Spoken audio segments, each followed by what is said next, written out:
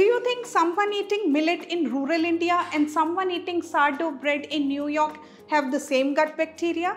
Probably not.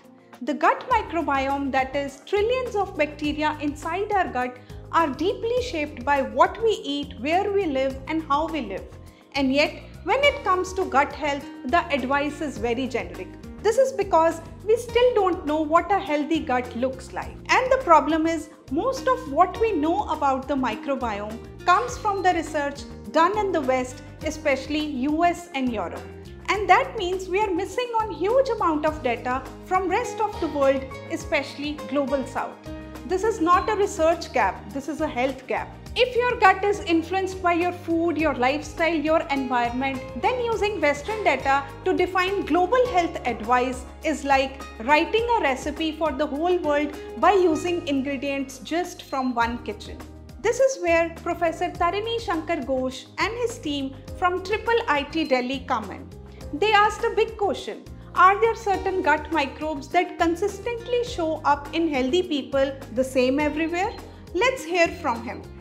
We analyzed over 45,000 microbiome samples from 42 countries and 28 disease conditions, from big cities to remote villages. We found 201 core microbes, and among them 17 that consistently showed up in healthier guts. Microbes like Faecalibacterium prausnitzii, Rosevia illuminorum, Bacterium rectale, these kept appearing again and again. What really surprised us was the consistency, how consistent they were. Whether it was Chicago or rural Tanzania, these microbes just kept showing up in healthier individuals. Now this means even across different geographies, different lifestyle, different diets, some microbes are common to everyone's gut.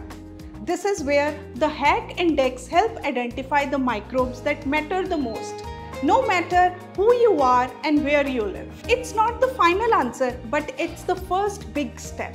Because when it comes to gut health, one size fits all just doesn't work.